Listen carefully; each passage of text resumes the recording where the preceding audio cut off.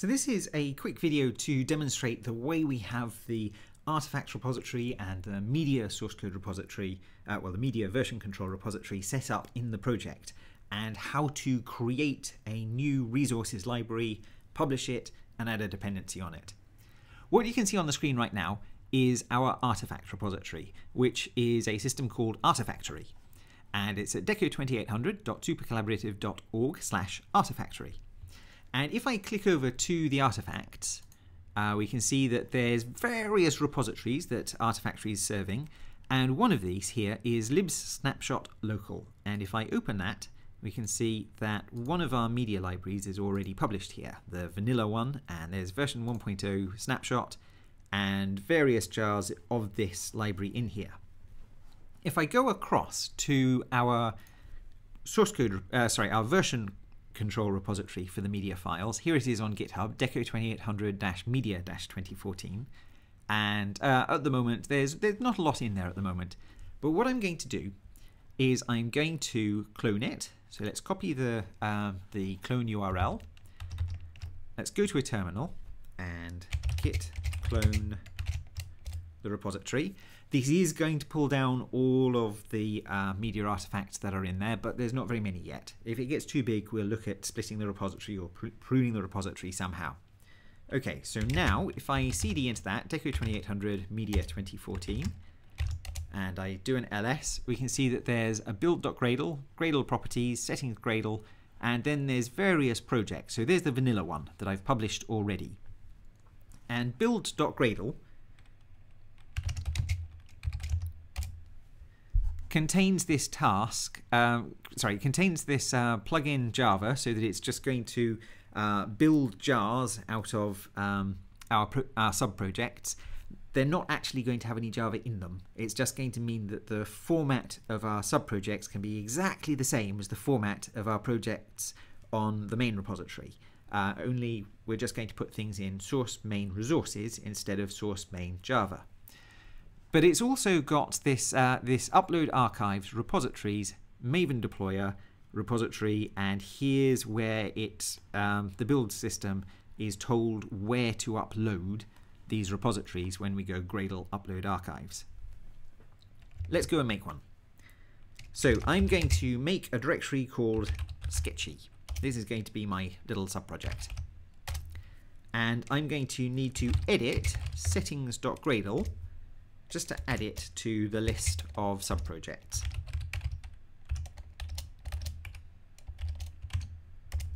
And now let's go into sketchy.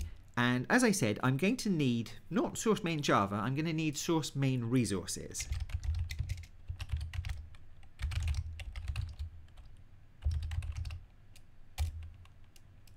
Pardon me, make directory -p to make it with subdirectories.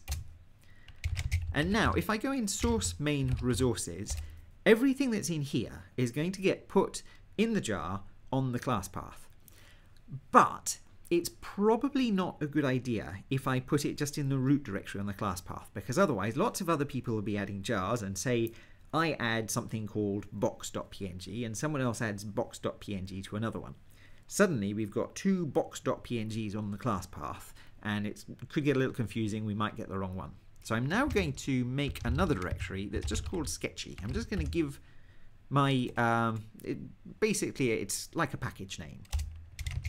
And here I have an empty directory with nothing in it. Now let's go to my file system and let's go into sketchy, source main resources sketchy, and let's put something in there. And so what I'm going to put is a little pencil drawing of an ice block. There it is, little pencil drawing of, well, it's actually of a Lego figure of my son's. Okay. Now, let's go back up. Here we are in sketchy here, and we'll go Gradle upload archive.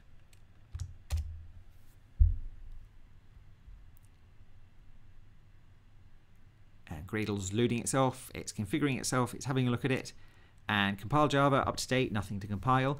But it's done process resources, classes, it's made sketchy.jar, upload archives, it's uploaded it now onto Deco2800, supercollaborative.org, Artifactory, libsnapshot local.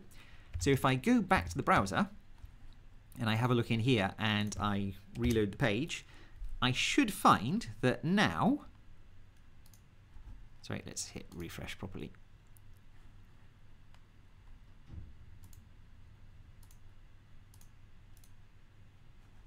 Let's go home, artifacts, get it to reload. I think I'm having caching issues here. There we go. Lib snapshot local, deco world, media, and now I've got sketchy here as well. And in there is 1.0 snapshot, and that version, the dash snapshot at the end is important. That's the bit that tells Gradle, don't cache this jar.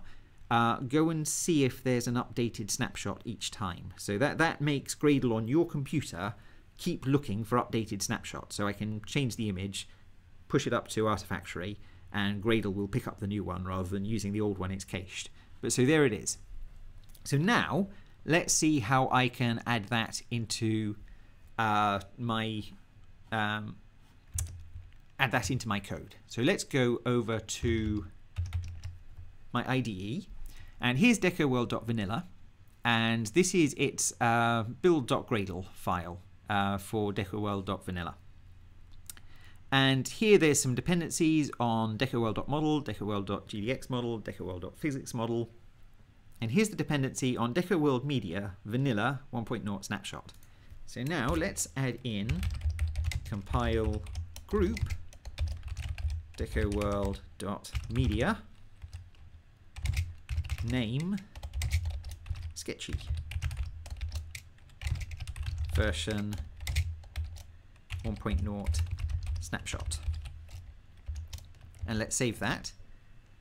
And what I'm going to do just for this little demo, I'm just going to go over to our crate, and here's where the crate was loading crate.png from vanilla, which was naughtily just in the root path. So here, let's change this to load sketchy slash, what was it called again? It was called iceblocksmall.png. And let's save that. And now let's go to this terminal, which is a white terminal, just to show it's different. This one is in our main source code in our main project instead of in our media project. And let's go Gradle run client. Loading, configuring, resolving some dependencies, decoworld.vanilla.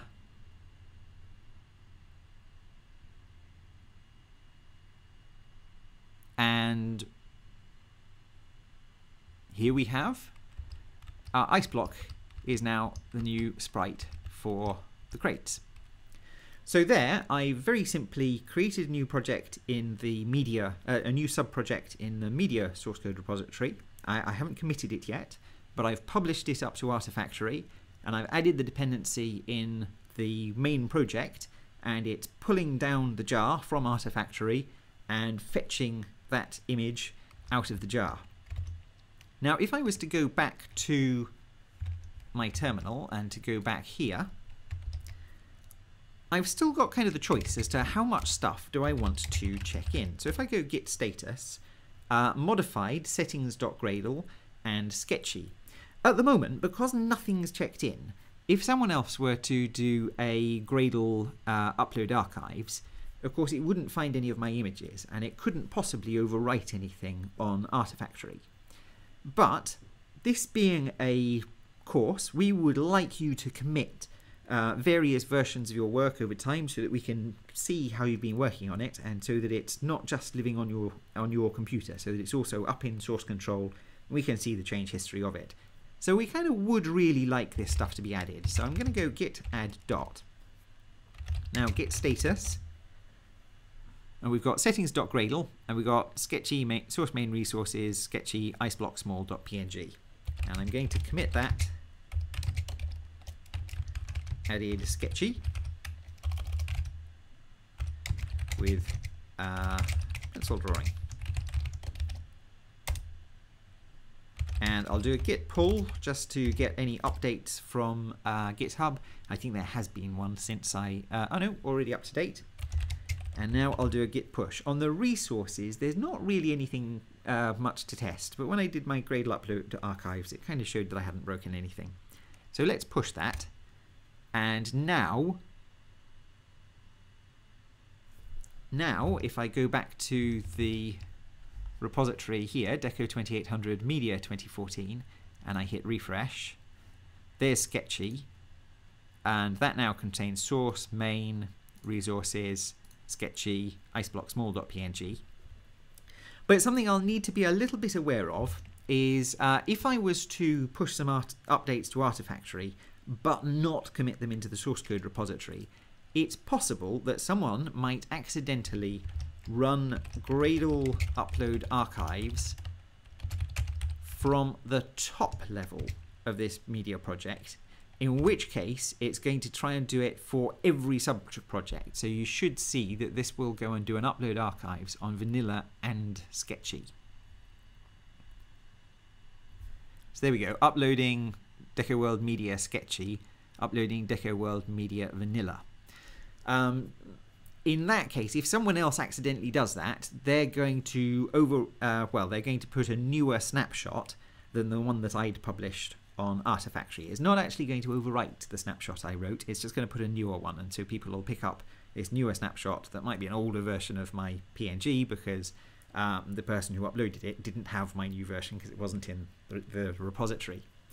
So we've got this thing that publishing is separate from committing to the source code repository, but every now and then we're going to want to commit to the source code repository so that other people don't overwrite our updates.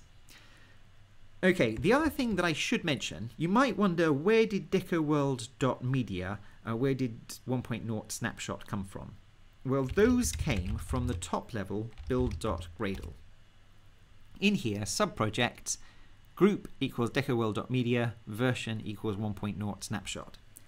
By default, this means that for all of the subprojects, Gradle will use that as the group name, that as the version name, and the directory name as being the name of the artifact. So if I just want to publish a 1.0 snapshot, I don't need to do anything. If I want to change the version number, then essentially I need to go into my subproject and I need to create a build.gradle with a different version number. So hopefully that's given a demonstration to show how you can handle your media files in this project without committing them to the main source code repository and causing that to get too big for people to handle, but still making all our builds nice and simple so that we can build and run the client in a single step.